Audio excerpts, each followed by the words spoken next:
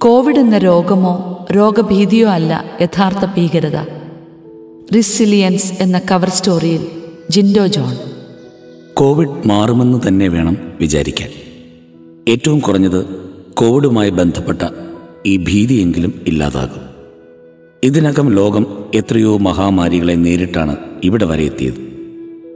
14-ാം നൂറ്റാണ്ടിലുണ്ടായ പ്ലേഗിൻ്റെ സമയത്ത് ഭൂലോകത്ത് നിന്ന് മനുഷ്യനെന്ന ജീവി ഇല്ലാതായേക്കുമോ എന്ന് വരെ തോന്നിയിട്ടുണ്ടാകാം. അന്ന് 20 കോടി ജനങ്ങൾ മരിച്ചുവെന്നാണ് ചില ലേഖനങ്ങൾ പറയുന്നത്. കോവിഡിന് ഏതാണ്ട് 100 വർഷം മുൻപുണ്ടായ സ്പാനിഷ് ഫ്ലൂവിൽ 5 കോടി ആളുകൾ മരിച്ചിട്ടുണ്ടെന്നാണ് വിവരം. ഇങ്ങനെയൊക്കെയും ഉണ്ടായിട്ടുണ്ട് എന്നതിലുപരി അതെല്ലാം അവസാനിച്ചിട്ടുണ്ടെന്നതാണ് ഏറ്റവും പ്രധാനം. ഇങ്ങനെ എണ്ണിപ്പറയാവുന്ന എത്രയോ പകർച്ചവ്യാധികൾ, ഭീകരമായ 2 ലോകമഹായുദ്ധങ്ങളും കഴിഞ്ഞു. എന്നിട്ടും ലോകത്തിപ്പോൾ 778 കോടി ജനങ്ങളുണ്ടല്ലോ.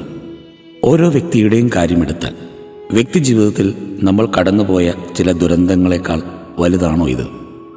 അകത്തും പുറത്തും ചില മുറിപ്പാടുകൾ ശേഷിക്കുന്നുവെങ്കിലും അവയെയും നാം കവച്ചു വെച്ചില്ലേ?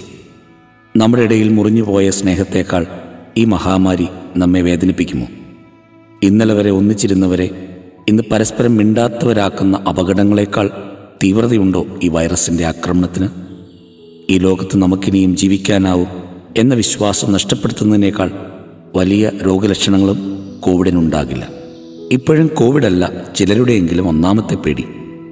മദ്യത്തിൽ ഒഴുകി നടക്കുന്ന ഭർത്താവിൻ്റെ ഭാര്യയോടൊന്ന് ചോദിച്ചു നോക്കൂ, കോവിഡാണോ അവരുടെ ഏറ്റവും വലിയ പ്രശ്നമെന്ന്.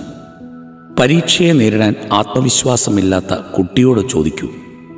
മാതാപിതാക്കളുടെ തമ്മിൽ തല്ല് കാണുന്ന മക്കളോട് ചോദിച്ചു നോക്കൂ. ദളിത് ആക്ടിവിസ്റ്റായ കാഞ്ച ഇലയ്യ ഈ കോവിഡ് കാലത്ത് പറഞ്ഞൊരു കാര്യമുണ്ട്.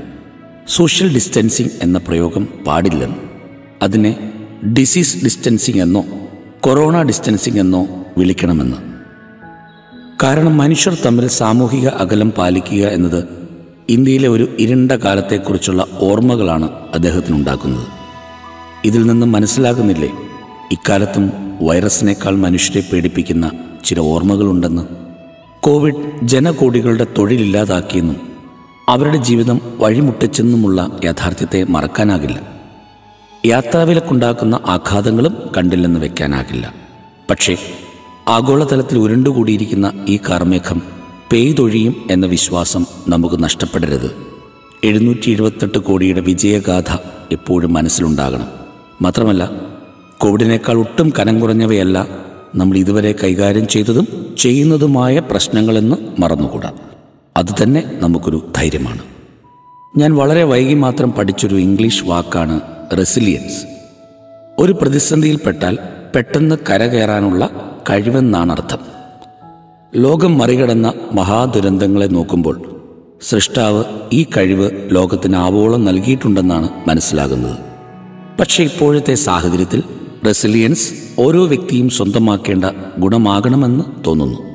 കാരണം ജീവിതത്തിനുണ്ടായിരുന്ന സ്വാഭാവികമായ ഒഴുക്കിനെ പാടെ ഇളക്കിമറിക്കുന്ന ഘടകങ്ങളുടെ എണ്ണം അടുത്ത കാലത്തായി എത്രയോ കൂടിയിരിക്കുകയാണ്.